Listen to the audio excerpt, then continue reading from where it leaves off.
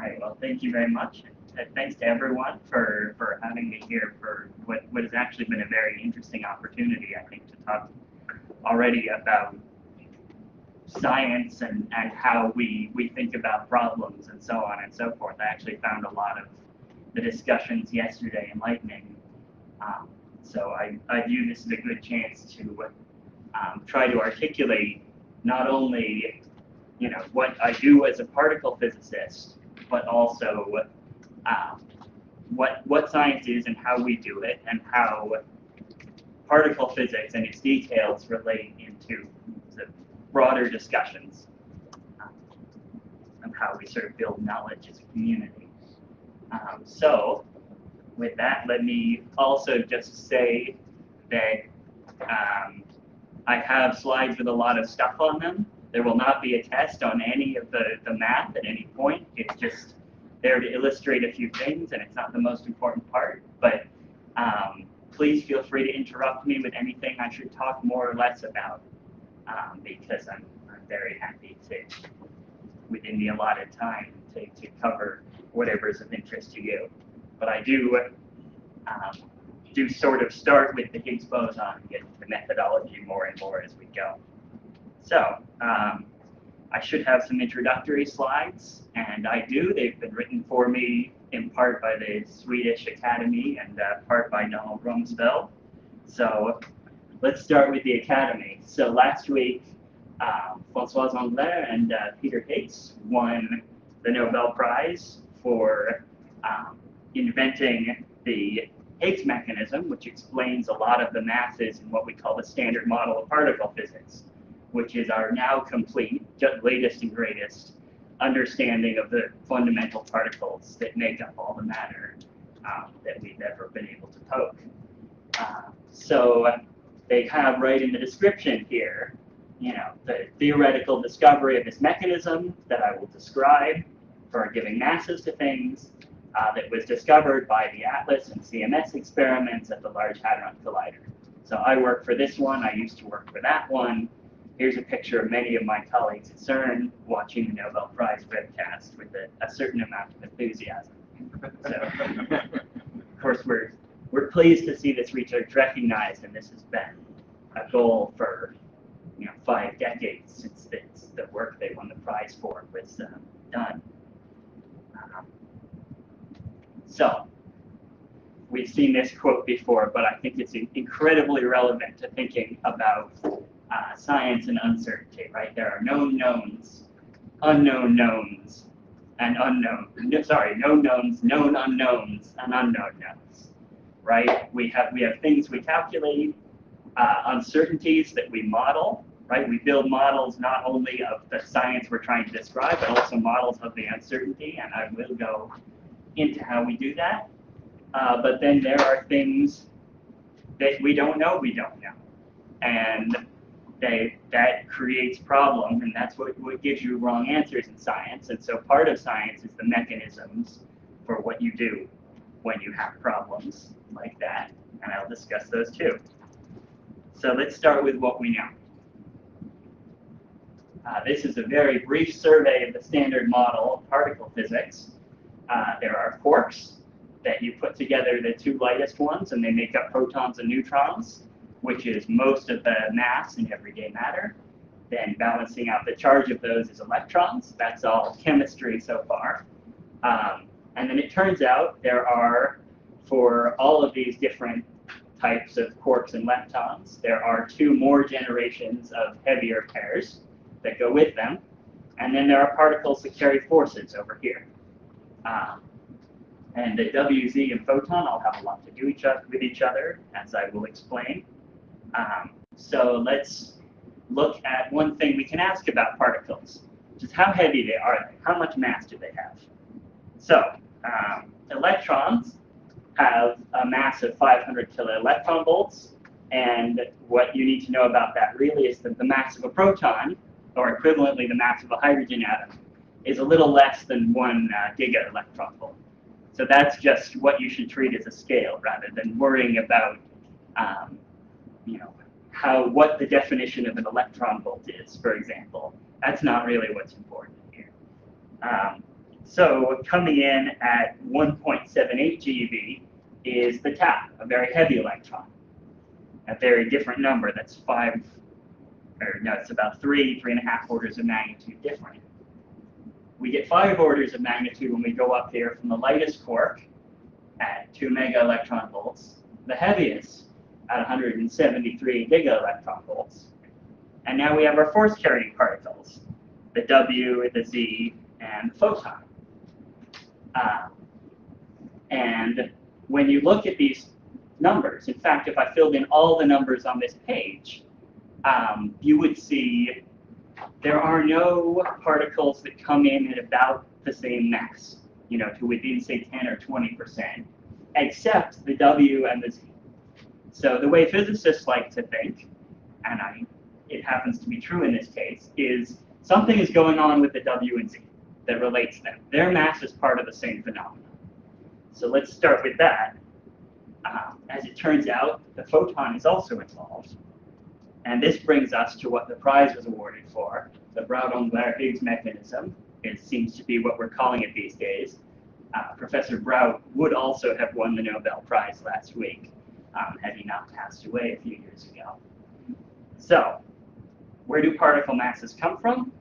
This is about to be one of the very nasty slides. So, in the standard model, you have a formalism called a Lagrangian, which is an equation from which you can extract the behavior of particles and fields. And the first thing I'd like to point out is that the part that involves this Higgs field that is going to be the discovery of which is the focus of this talk, starts out quite simple. You have, or at least it looks compact, you have a derivative that contains interactions with a particular symmetry that we initially are going to draw like that, and then a potential for this field.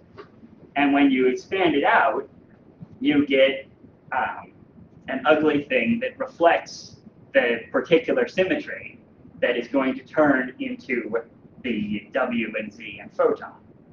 And at the moment, they're actually entirely symmetric. So what can we say about this? Right, so as I said, there's a symmetry built in between the W and the Z and the photon here. But that symmetry doesn't exist in nature. First of all, particles are not allowed to have mass in the Lagrangian. It disobeys the symmetry rules that we build all of physics on. And second of all, the photon is massless, and the W and Z are quite heavy. So if there were a mass term in the Lagrangian, it would look something like the mass times a field squared, which I've just written as W squared. Now if we take this mess and we multiply it out, you actually get terms that look like, literally there's a squared here, so there's a W here, a phi here, and that's all you really need to know. Phi squared and then W squared.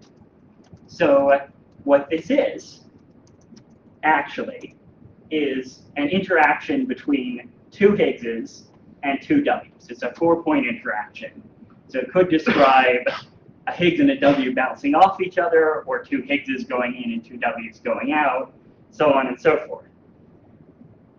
As long as this Higgs field is an ordinary field, that's what it would describe.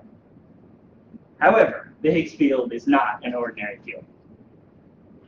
So, if for some reason this Higgs field, instead of being 0 in empty space, which is true for every other particle, right? If there's no electron somewhere, the value of the electron field is 0. If there's no W, the value of the W field is 0.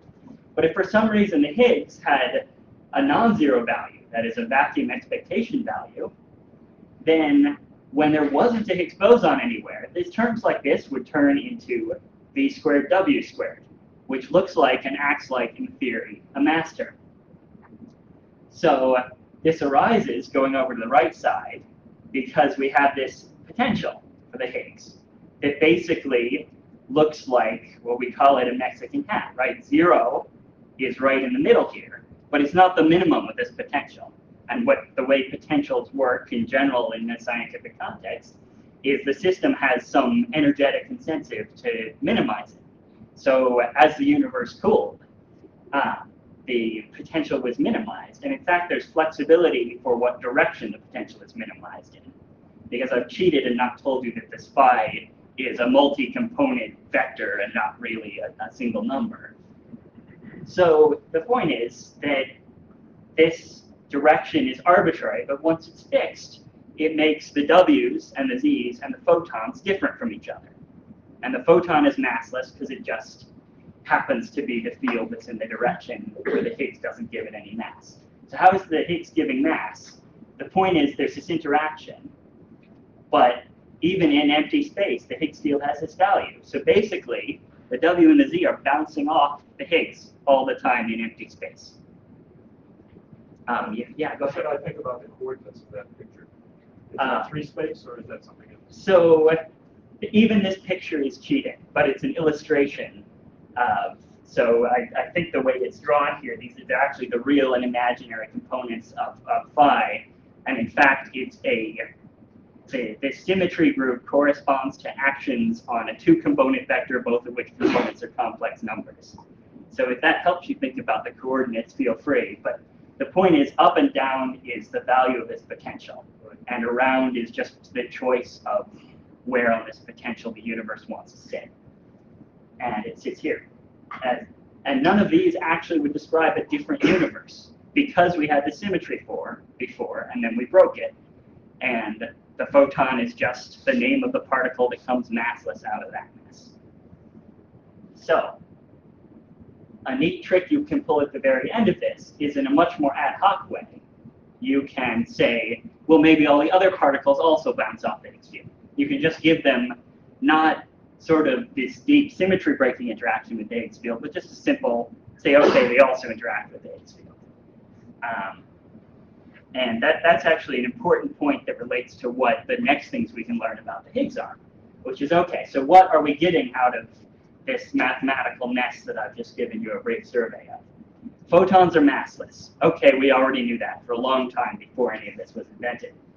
Much more importantly, the W and Z boson masses relate to the strength of the weak nuclear force in particular ways. So all these measurements people already knew about. Once this mechanism was invented, you could predict the W and Z mass and their ratio before they were found. So in fact, when the W and Z were found at CERN in the 1980s, we already had confirmation something like the Higgs mechanism was happening, because the masses came in right. Everything hangs together.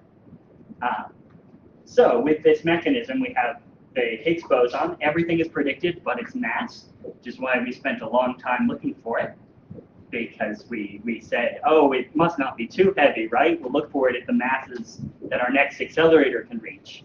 And then it didn't repeatedly until we figured out we were finally at the last one, and indeed there we were. It was in basically the hardest place to look.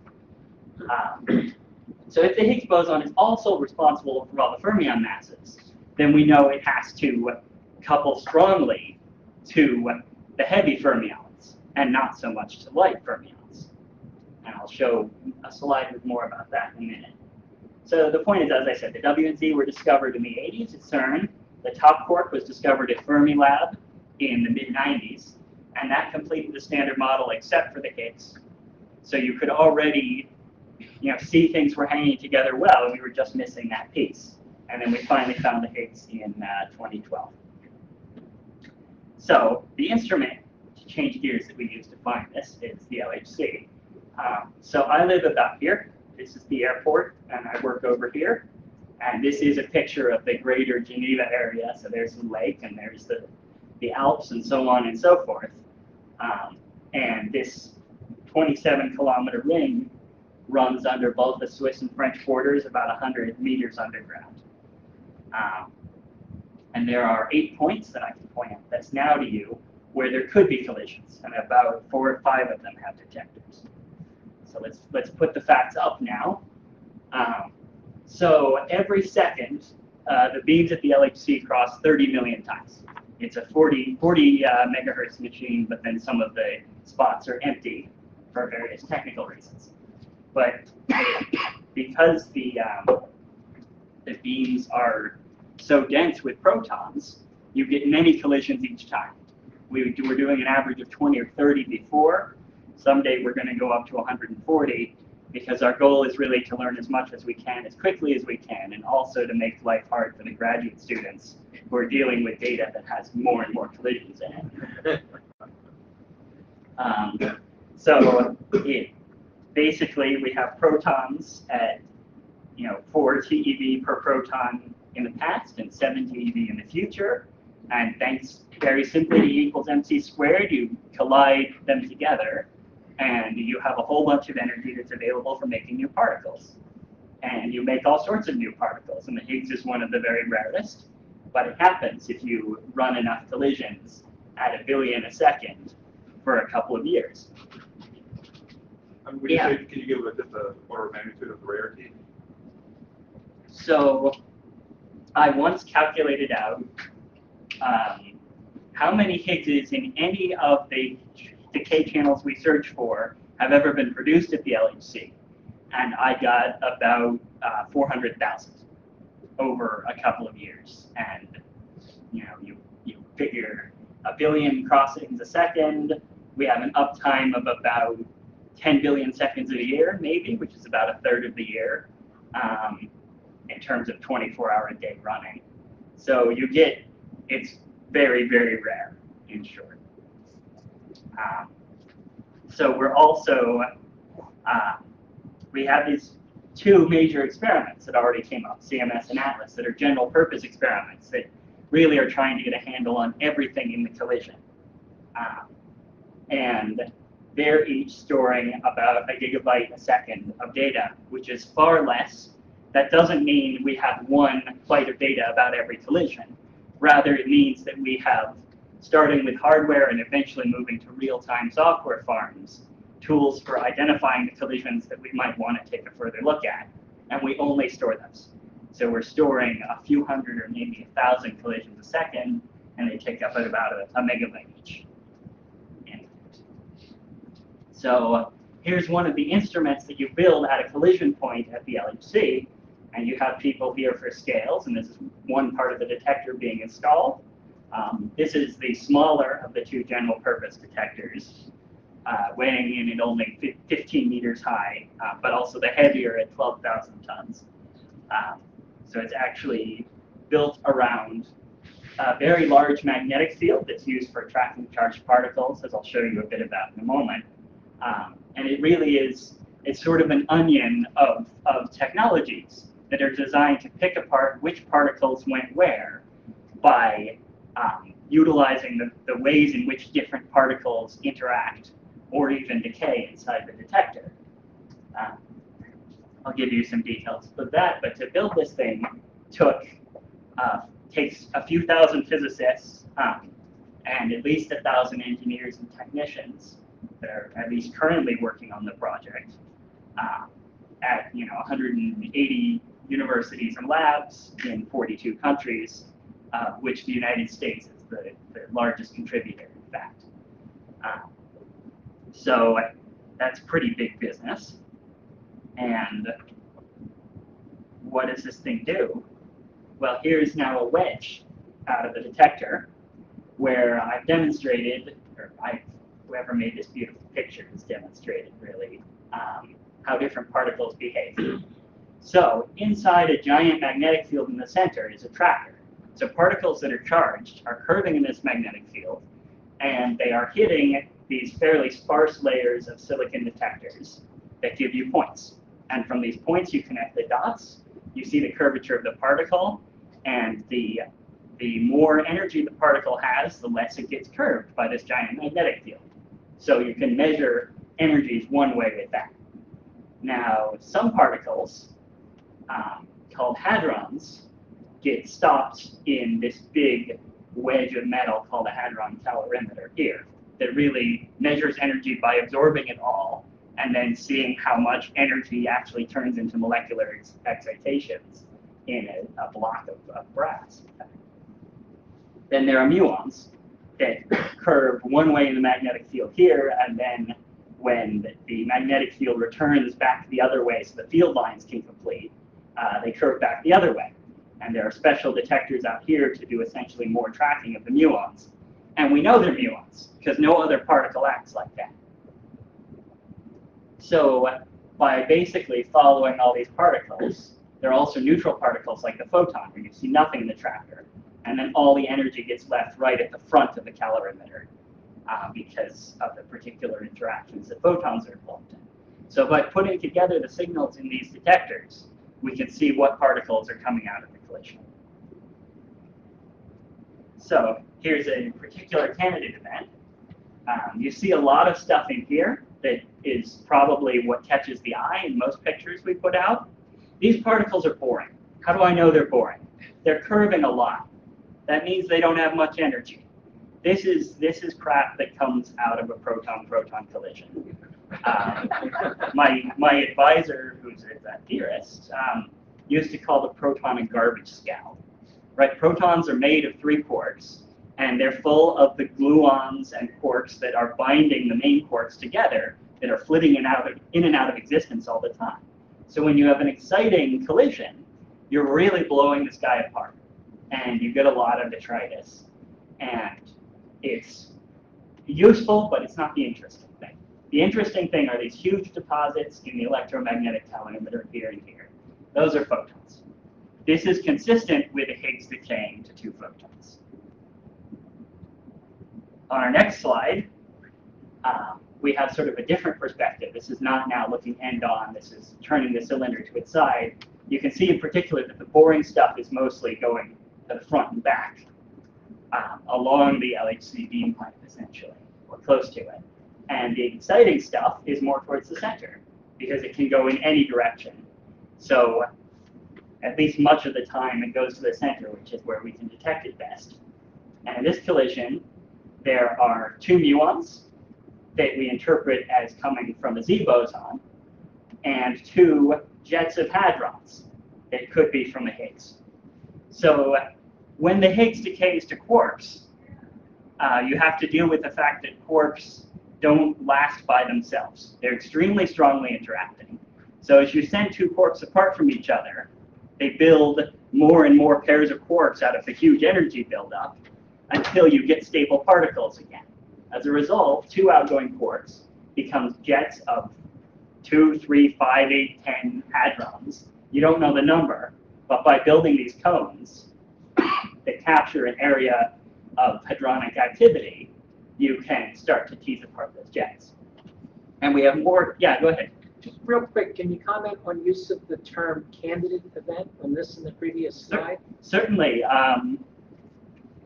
Let me actually comment on it when I get to something that illustrates it well in a couple of slides, but remind me if I forget.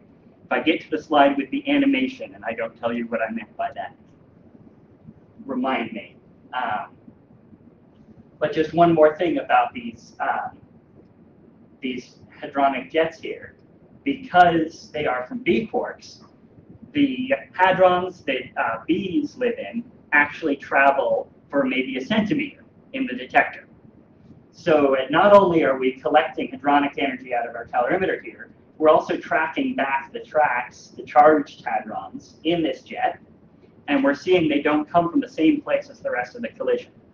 And this is another thing in our toolkit that's very important, because the Higgs is going to decay preferentially into B quarks, because that's the heaviest thing it can decay into.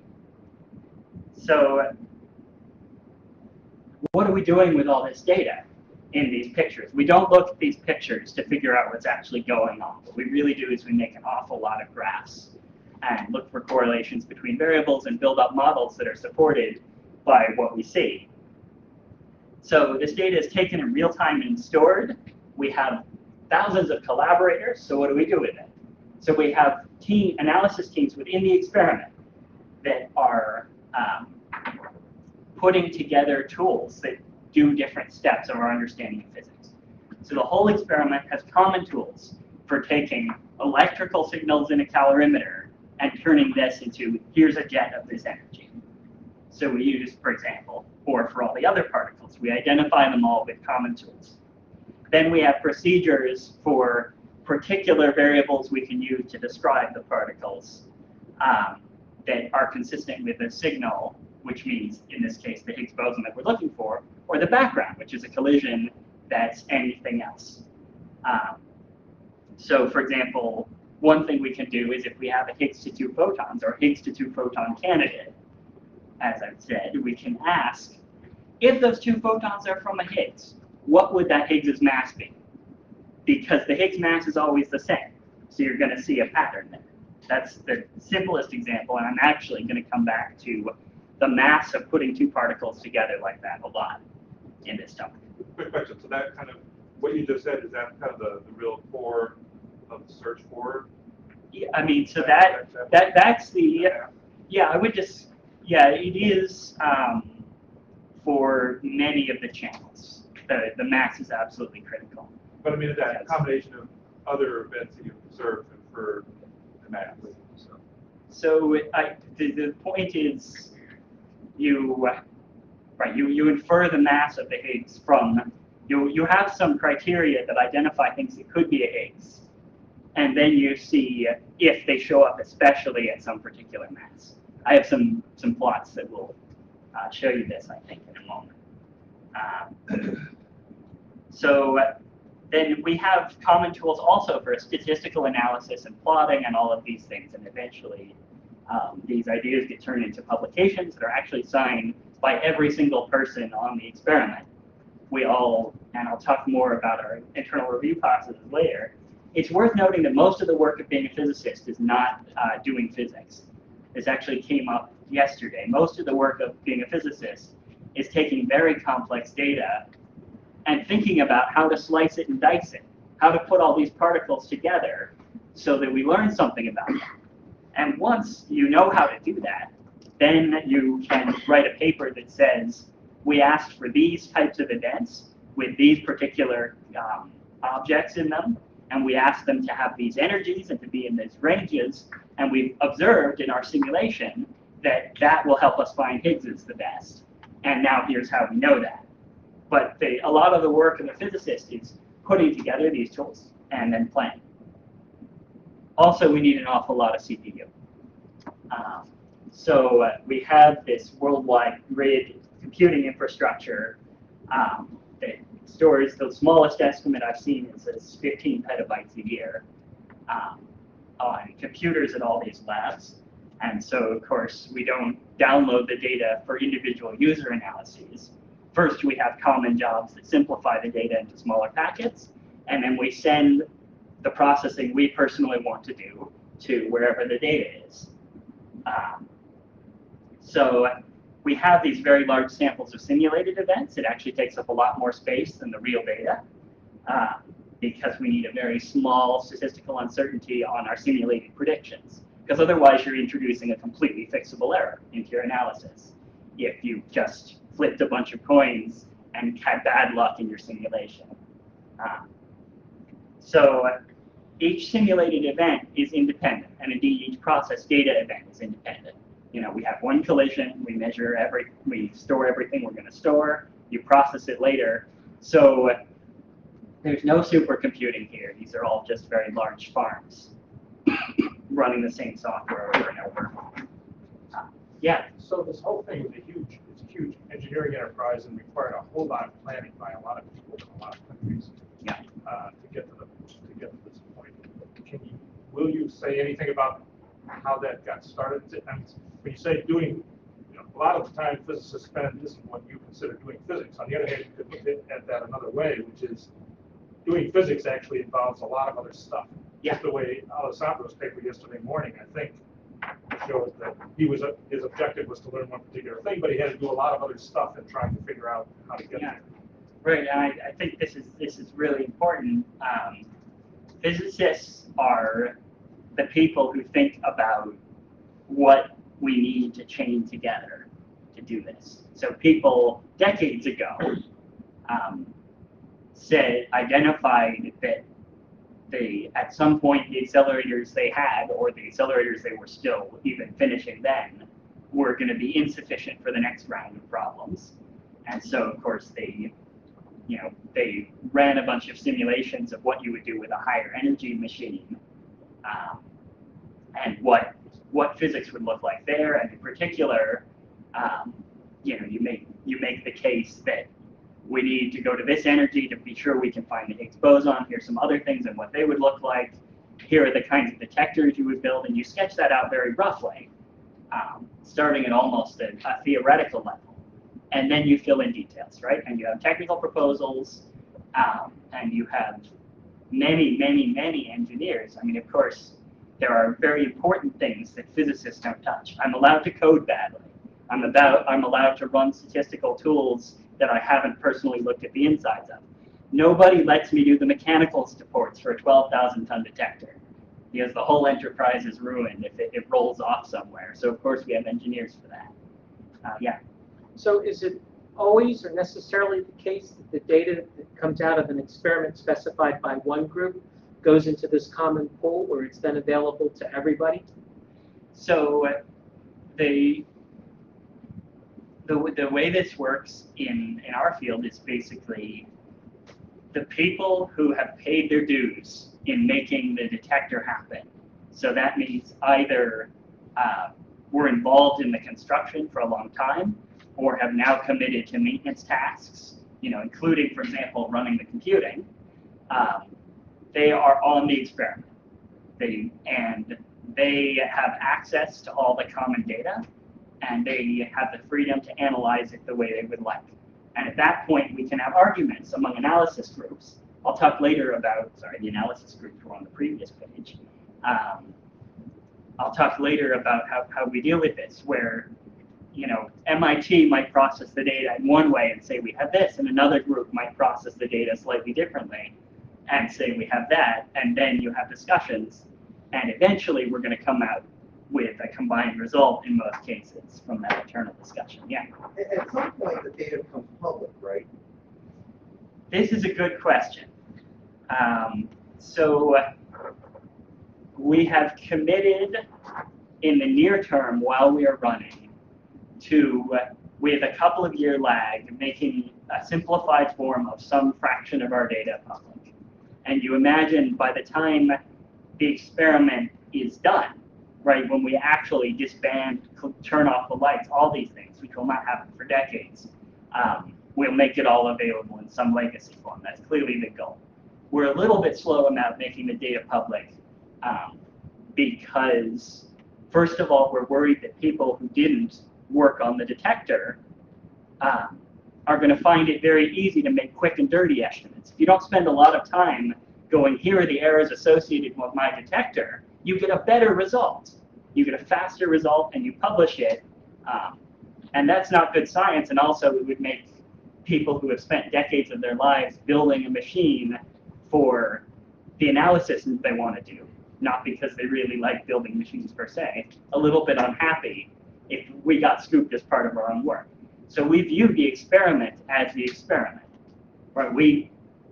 You could also view it as a billion experiments run every second that we repeat all the time. But we view it as we started building it, and we look at the data first, and we'll tell you what we found, and then at some point, and on the off chance we missed something, other people will look. So let me circle around. I have more sociology later to the Higgs boson.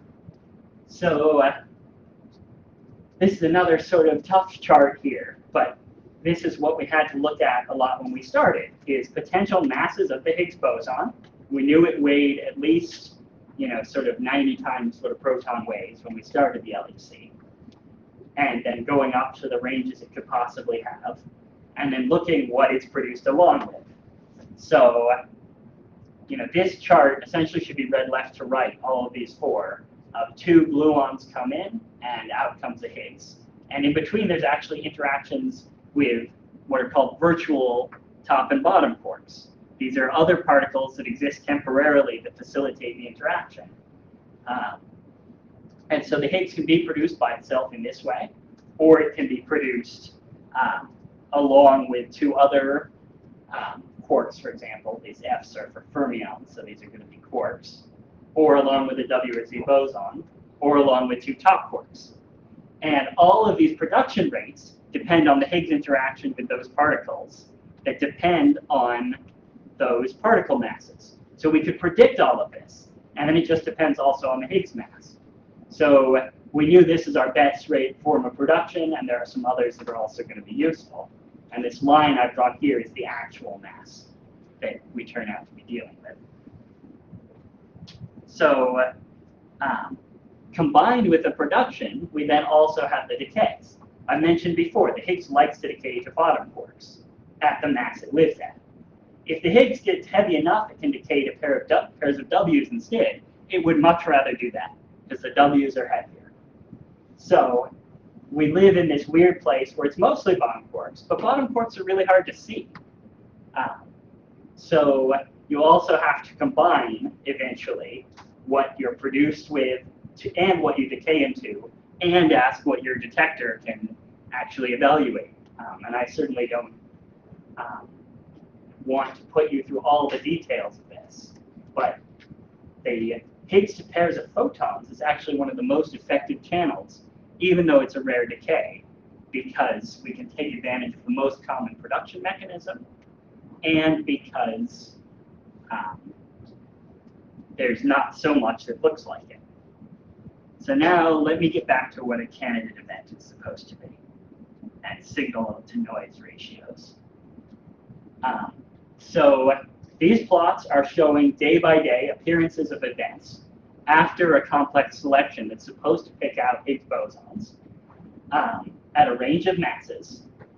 And so this is decay to photon pairs, and this is the masses.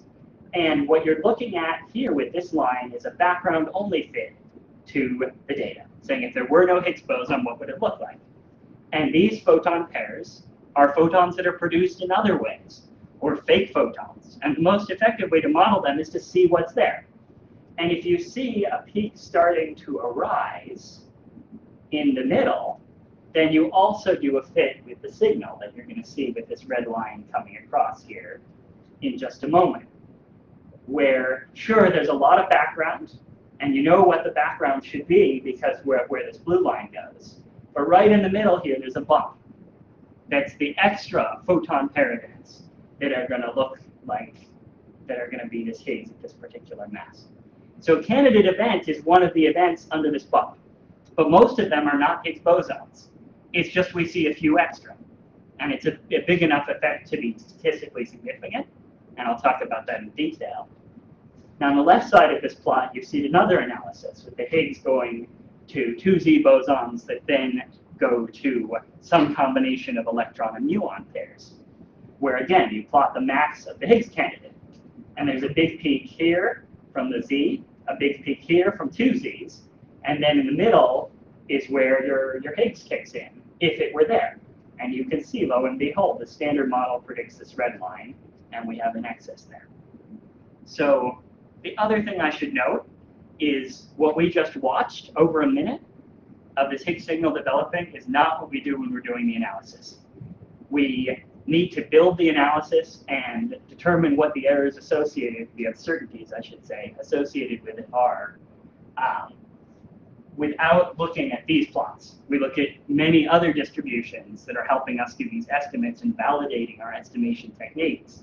And then periodically, say for every major conference, we do what's called unblinding, where we now look at these plots. And then you can go back and make an animated GIF to demonstrate what you actually had as a function of time. So I might actually, looking at how we're doing on time, skip some details here. But I've shown you the simplest analyses as illustrations. We also have cases where you have to invoke machine learning algorithms to combine many variables because your mass is only one of several sensitive variables. So in this particular example, you have one strategy, which is you put requirements on all the variables that are helpful for finding the Higgs, and then you make a mass plot. And here's where it would be. This is actually the analysis I work on. And you can see perhaps that the data and the signal, the data and this combined prediction, which is the stack of all these different lines, it's consistent with or without the red dots, basically. And that's exactly what we published, although we quantified it a great deal. On the other side, we have this machine learning algorithm it's producing a number from -1 to 1, and it's significantly improved if the mass is in the Higgs mass range. So this is then an intermediate step in a big messy analysis that takes a whole bunch of data and puts it into a whole bunch of plots that we then fit. And when you do that, you can eventually put all those plots together by which types of events give you the most significance, essentially, the most statistical significance. And you see the red all lives over here now, and now is there an excess? Well, in the last two bins, it looks like there is, and then the very last one, there's one event, and two would have been more like it. But of course, we know if you have one event after running a billion collisions a second for a couple of years, that one event could have been 2, could have been 5. That's statistical fluctuations for you. We still actually don't see the Higgs with this method. So in fact, we haven't confirmed at all, according to our own standards of statistical rigor, that the Higgs decays to pairs of bottom quarks. And it will be exciting to confirm that, because it will mean we have a Higgs that not only breaks electroweak symmetry, as I described, but also deals with the fermion masses. We don't know that for sure yet. It's why we're still running the LHC starting in 2015. All right. So known unknowns. The data has error bars in a lot of places. Those are roughly 68% confidence intervals on what we think should be in that bin, given the number of events we've seen. I won't say too much about that. Much more complex and much more important are systematic uncertainties. That is, what if we're wrong in the energy we measure for all of our jets by 3%? What if they're all up or all down? Then we'll get a different mass for our Higgs boson. Our analysis will proceed differently, and all of our estimates of the significance of our results will be off. Well, how do you deal with that? Well, first you come up with this 3% number based on what you know about the performance of the detector. And then you propagate the differences that would arise from that all the way through the analysis. And you're eventually going to assign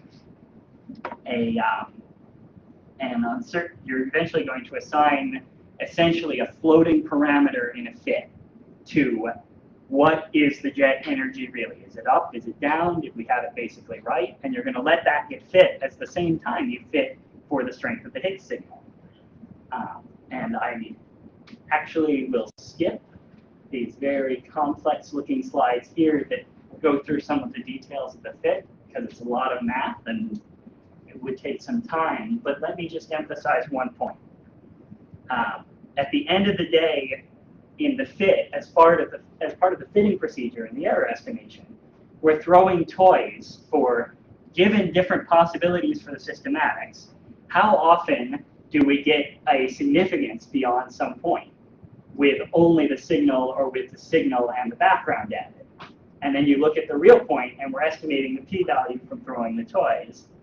And then what we report to the public is essentially, if this were Gaussian distributed, these p-values, which we're not claiming they are, how many standard deviations would we be from the mean?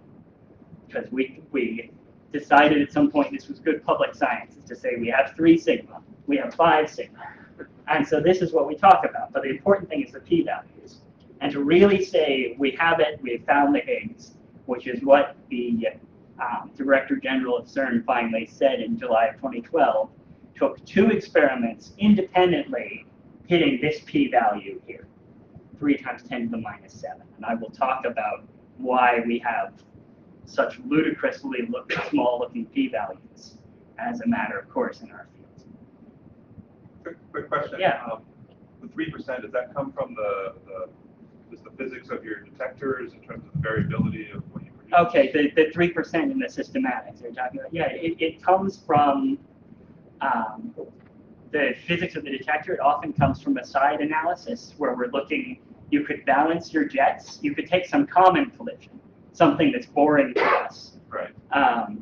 And balance your jets with something that they recoiled off of the other way. And you balance the energy in the detector, and you figure out how accurately from that you can determine the energy scale. And often it's actually the statistical error in a side analysis that becomes your systematic uncertainty in the main analysis.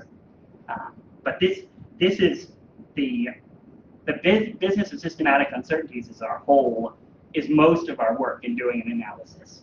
Just assuming, oh, our detector works the way our simulation says, is the easy part. So let me skip now to the results of the Higgs fitting that we do. We sort of let all these parameters about uncertainties and also the rates at which different processes, both the signal and the background, happen. And then we can divide these. Basically, these are decays listed here, A's to B quarks, photons, W's I haven't talked about in a while, nor taus at all, and then Z pairs. And then these tags are us trying to identify the production mode also, because that also tells us whether it's Higgs-like. And then we look, what's the best fit for the rate? And one on this is the standard model prediction. And you will notice that inside these confidence intervals, everything agrees but 1 point, which is really what you would expect if you had a bunch of random things going on and you did the best fit. You'd actually worry if it agreed too well. So we're pretty happy with this in the sense that we say, yeah, it looks like it Higgs. By the way, we really do worry if things agree too well in our field. If somebody shows a plot where all the points are bang on, much smaller than the error bars they assign, that falls under the category of things we give people a hard time for. Because statistics don't work like that. If you haven't done your statistics right, it can show up with things being too good rather than awful. This right side is just a simplified model where essentially you can not only take the standard model without the Higgs as the null hypothesis, you can also take other things as the null hypothesis, let parameters vary, see what fits best. And our best fit is not far off of the standard model prediction that lives here. And then we also see that all these different decays interact and they'll show up at the same point. So for now, it looks like we have a standard model Higgs boson. What could go wrong? I think you just said something really important there. That the experiment confirmed that the standard, you were able to observe the data that the standard model said you should observe within your confidences. Yes, that's exactly what we have to this point. And we would very much like to see a difference. And obviously the uncertainties are large, and in particular with some of the particular particles that we still have very large errors on. I work on these because it's going to be exciting, especially if it doesn't look like the standard model and we just don't know yet. So the other important thing is that, like you said, you actually said you would have rather there was a difference, or you said something like that. We certainly would. I mean, and the reason for that is because that means there's something you don't know. Yes. Okay. Yeah. I mean, we have this beautiful standard model that answers all the questions it answers really well. Then we have other questions we can ask that I'm not delving into, but for example, what is dark matter made out of? We don't know. If we found a signal that didn't look like the standard model, could be due to dark matter particles, we'd have a hint that let us understand more of the universe. On the other hand, if the standard model works, we could be stuck for a while, essentially. Wow. So you're searching for failure in some sense. Yeah. Yeah. Well, we until we're satisfied with a model of the universe that I think we learned not to be cocky about, given that people said in 1900 there was nothing important left to do in physics, and then we found all the particles that actually exist after that. You know, we want to, until we're satisfied, we want to keep finding holes in our theories. Yeah. To essentially become humble. We try to be, yes. Go ahead. Yeah, I'm just impressed at all the data that you have, and I guess a lot of people would call it big data. And where I'm from, what they do with big data is put it into some giant grinder, turn the crank for a while, and see what pops out. And this has never struck me as a very good idea. You know, my opinion is that being able to predict what ought to come out and to look carefully for it, which is what I think you're doing strikes me as a better idea. My question to you is, do you think that the canonical, excuse me, the canonical big data approach would actually work in trying to find the Higgs boson? So we have an analog that's closer to what you're saying, which is instead of me saying, I'm going to search for Higgs decaying to B quarks, I'm going to build my analysis for something that's approximately the standard model. And then I'm going to do a fit, and I'm going to say, oh, the standard model is right within 50%. You could do a search where you made many more plots, and you looked for any discrepancies in any of those plots from, for example, the standard model prediction. Now, of course, we have a prediction, we're never going to give that up. But you can have more general grinders that you run things through. And the advantage of this is they let you find things you weren't expecting. And the disadvantage of this is that, as I'm going to talk about in a minute, if you look at enough graphs of enough things, statistics guarantees you will see p-values that are as small as you want sooner or later. And so, I mean, we have a hybrid approach because anyone can analyze anything they like. And our system for making sure we don't miss anything is grad students.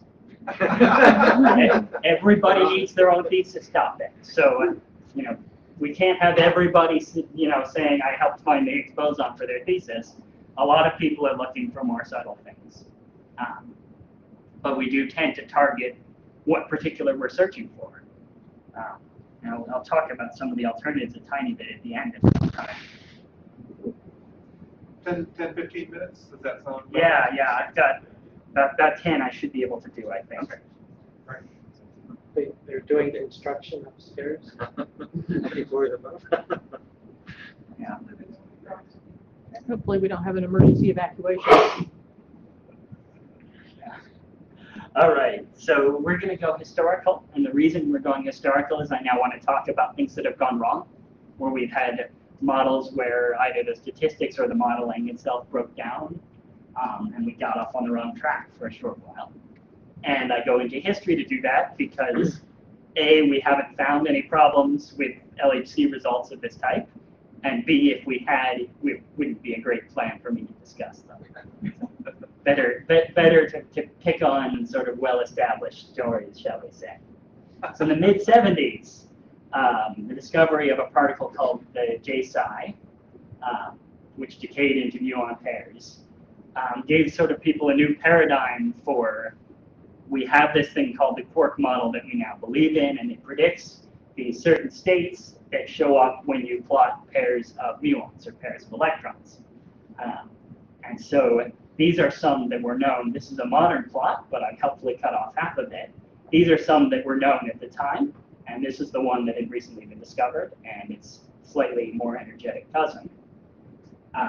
So people wanted to extend the spectrum, and they were working in a few years later at Fermilab to do this. They were inspecting maybe this particle that they decided to call the upsilon. So in fact, the first thing that was called the upsilon was found in 1976, where this was their background prediction, essentially. And most of these little bits here are one event at a particular mass. And right here at 6 GeV is about 12 events. And there was a computation that based on the understanding of the background, the chance of somewhere on all the plots they did, a fluctuation of 12 events that were closely grouped showing up was about less than 1 chance in 50 of that happening from the null hypothesis. So that's a p-value of less than 0.02. And at the time, that was good enough to get started and give some conference talks. But in fact, they named it the upsilon. In case they were wrong, their group leader was Leon Letterman, and there's a terrific pun for this. Oops, Leon. It turned out, when they took a bunch more data the next year, there's nothing at 6 GeV, and in fact, the real upsilon lives at about 9.2 GeV. And today, we've extended the plot I've shown you before. Here's our upsilon, and if you zoom way in with my experiment, which is the best in the world for this sort of thing, not that's what that is what we built it for, you can actually see there's an upsilon and then two higher energy relatives and resolve them very well. And now our error bars on these things are negligible. So what did we learn from temporarily discovering a non-existent particle? One of the big things is if you look at a lot of graphs, if you're running as a field, if you're running many different experiments, you have to think twice about your p-values because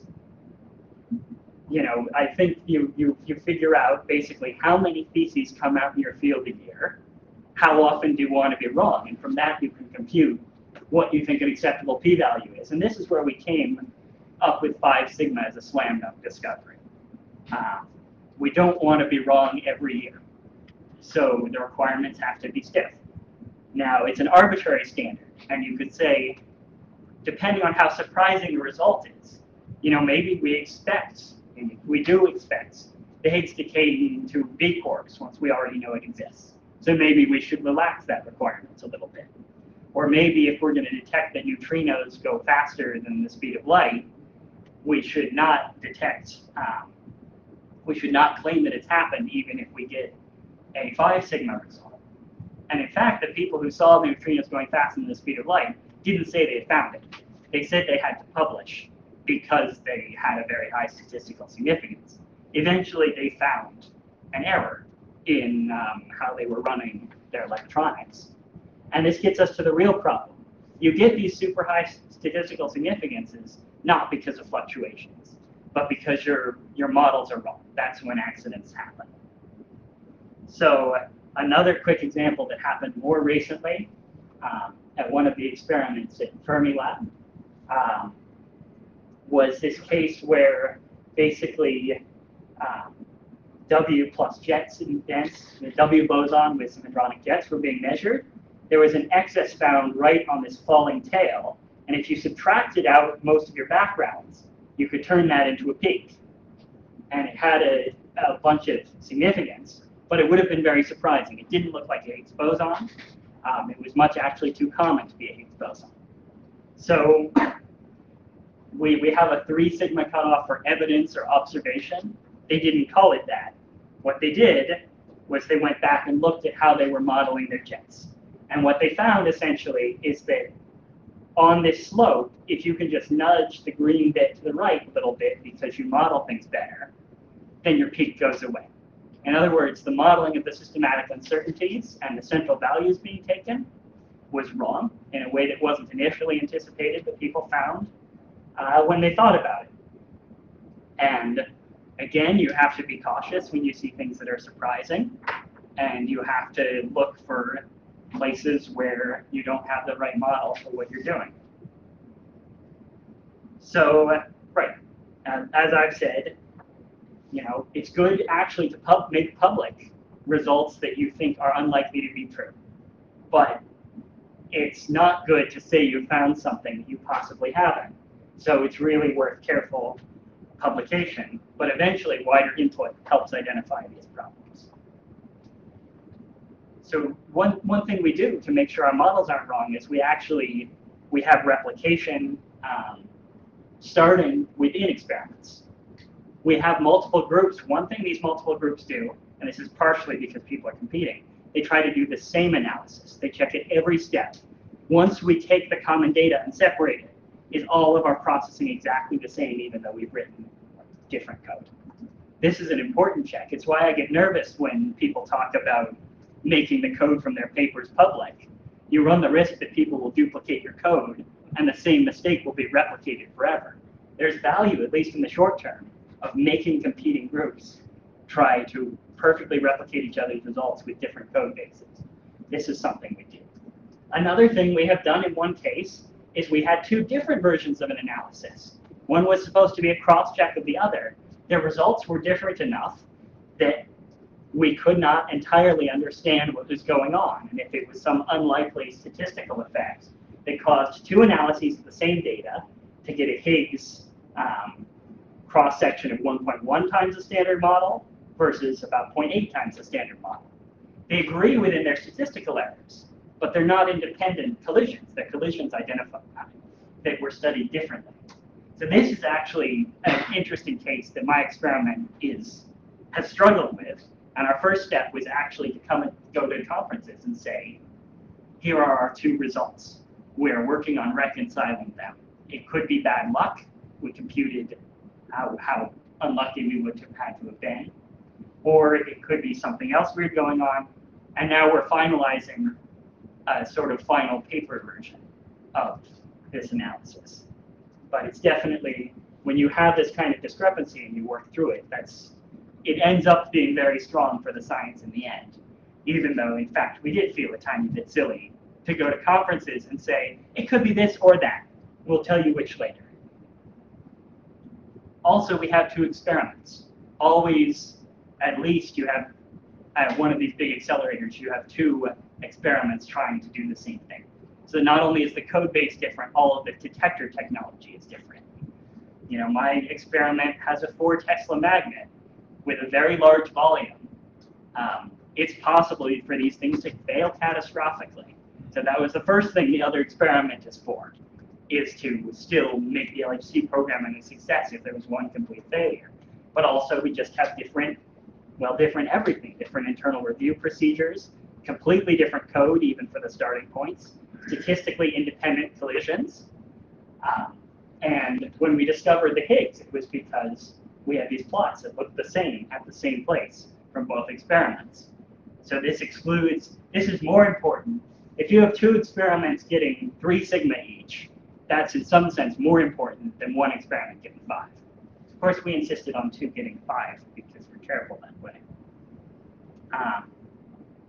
So I have only 2 more slides left, so let me just briefly see if I forgot. I've touched on some of the issues on the next 2, actually, but I think they get to how we do science and how we communicate it, so let me just emphasize them.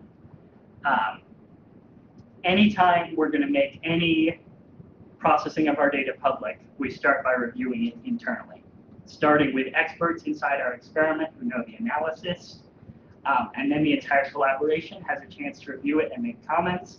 It takes us months to go from an analysis we think is basically done to something that's public, and that includes even taking it to a conference. Now, for conferences, we do things a little quicker because there's tremendous value in getting what you have out there, not only to try to scoop the other guys, which we hardly ever do because we have about the same capabilities as them, but also to get their feedback, to say, here's our analysis, and then I show up and I say, oh, here's something that I didn't think of that the other people on the other experiment are doing. And then when we come up with a final result later, we can all of us put those ideas together. So we do have a little bit of a quicker turnaround for these preliminary results. When you say the other guys, you mean Atlas? And CMS? Yeah, for example, Atlas and CMS. There's nobody else anymore who can do the studies of things like the Higgs. So then final publications are even more formal, take longer to finalize. And by the time these get to reviewers and journalists, who are probably from the other experiment, there's not much left they can say about them. And that's partially because you can do more thorough review when you have the internal knowledge of how the experiment works. And it's partially because we actually think we've worked out the bugs by that point. There are some lively debates sometimes anyway about different approaches at that stage. So both our preliminary results and our publications are always available for free on this archive print server that I think particle physics basically piloted. Yeah. And if you discover a problem after it's made it through that, I mean, this is a pretty good screen of to get to where you don't have problems in your publication. But if you get to the point where how often does a mistake show up? So, I mean, mistakes don't show up very often. I picked a couple historical examples, and I can only think of a few more. Okay. And our response to mistakes is step 1. The other experiment looks for exactly the thing you say you just found. You had 2 experiments. The other one, maybe they're on a different cycle. Maybe they just published a paper saying they didn't find that. They go back and look for it more carefully. And so the first step in us discovering something went wrong is non-replication of the result by the people who should be able to find exactly the same thing. And that's what happened in some of these examples at Fermilab. There were 2 experiments, CDF and B0. And the eccentric results that nobody believed tended not to be replicated. The second step is that the experiment goes back and analyzes. Usually they incorporate more data in the meantime, they do a more detailed analysis. So there is a tiny bit of face saving in here, in that you do an update. You don't retract and say, we didn't do that analysis right. You say, we did it as well as we could, we outlined our assumptions, and there's what we got, but now we've updated, we've changed these assumptions, and we no longer see that feature. And that's what, you know, as you saw a few slides ago, missed by one, missed by two even, sorry. This is a preliminary result with one amount of data, and this is a later result with more data. So that's sort of, this can take a couple years to work through. But often we know informally much more quickly that there are, you know, reasons to look twice at things, and they're being looked at. You can ask the guys on the other side of the ring, are you looking at this? Are there other problems you've considered? And talk to them about it. Your sort of standards of acceptance are like the 2,000 physicists that are in this you know, these set of analyses and so on, right? That's the people that actually are the referees for all of the work.